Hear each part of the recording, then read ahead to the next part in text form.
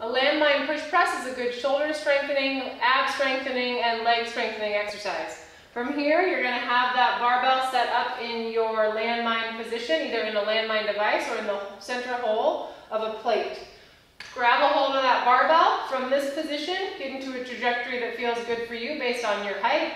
Abs are tight, you're going to bend your knees and you're going to use that leg drive, big explosive hips, squeeze the glutes. You're going to use that leg drive to press the weight up and control it back down. When it comes down, you're going to catch it in that dip, drive. Dip, drive. The shoulder position should move back and down and then forward and up. You want to have full movement of that shoulder blade.